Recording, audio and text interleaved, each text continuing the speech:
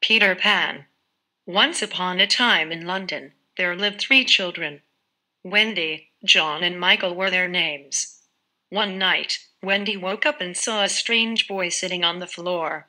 He looked cross. "My name is Wendy," she said, and asked the boy, "Who are you, and why do you look so cross?" The boy replied, "I'm Peter Pan. I'm cross because my shadow won't stick to me." "Oh, I can fix that," Wendy said, and sewed Peter's shadow to the tips of his shoes. Peter was now happy. "Will you please fly back to Neverland with me in my fairy, Tinkerbell?" Peter asked Wendy. "You could be our mother and take care of us." "Will you teach me how to fly?" Wendy asked, and Peter nodded. "I'll wake John and Michael up." "If you teach all of us to fly, we can go to Neverland," Wendy said. It wasn't long before all 3 children were flying around in the bedroom. Suddenly, with a whoosh, they all flew out of the window and followed the golden arrows that pointed the way to the beautiful land of Neverland. Soon, all of them were flying over the island. Peter told them that the lost boys live with Tinkerbell and him. The mermaids live over there in the lagoon, and there are pirates too. Their boss is Captain Hook, Peter said. "Pirates?" asked Wendy, a bit frightened. But Michael and John wished to see the pirates right away.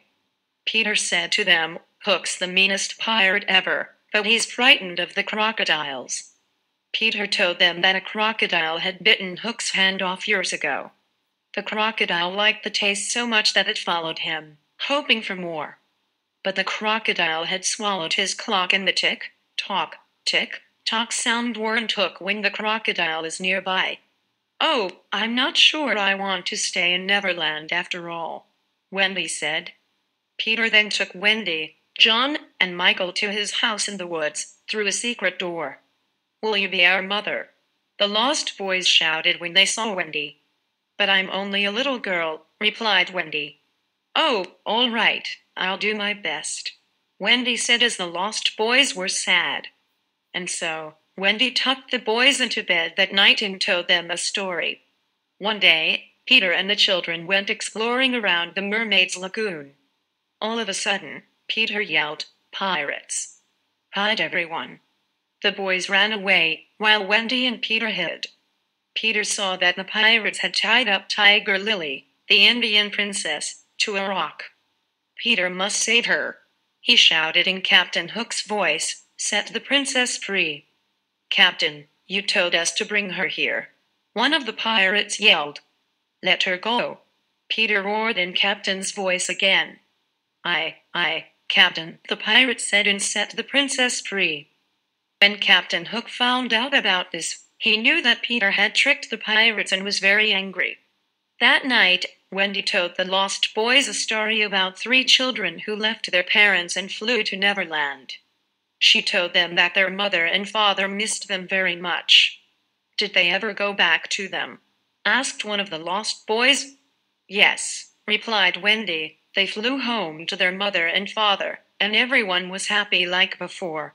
This made Wendy, John, and Michael feel homesick, and they decided to fly back home the following morning. "If you come back with us, I'm sure our parents would look after you," Wendy told the lost boys. "Yay! Hooray!" shouted the lost boys in excitement.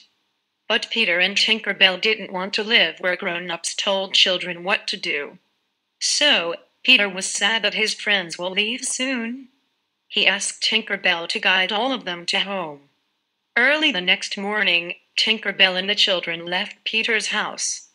Captain Hook's pirates were hiding nearby to capture all the children.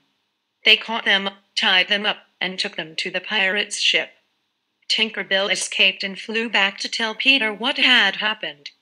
"Who wants to be a pirate?" asked Captain Hook, and the boys shook their heads. "Make them walk on the planks," shouted Captain Hook. The boys were afraid, but tried to act brave. Suddenly, all of them heard the tick-tock of the crocodile, and now Captain Hook was afraid. But it was Peter pretending to be a crocodile by producing a similar sound to the crocodile's tick-tock. Peter flew onto the ship and shouted, "I've got you now, Hook." Captain Hook jumped up and swung at Peter with his sword, but he missed and it fell right into the sea. Unfortunately, the crocodile was waiting for him in the water, and that was the end of Captain Hook. Peter and Tinker Bell set off for London with Wendy, John, Michael, all the boys. Wendy's mother and father were very happy to see their children again and hugged them. They also said that they would look after all the lost boys. "I'm going to stay in Neverland, where I never have to grow up," Peter said. "Goodbye, Peter. We'll miss you," everyone bid him goodbye. So, Peter Pan and Tinker Bell flew back home to Neverland. Moral: in the story, Captain Hook kidnapped the children to turn them into pirates. But he ends up being a treat for the crocodile. Therefore, we must not think evil of someone. Evil doings result in evil consequences.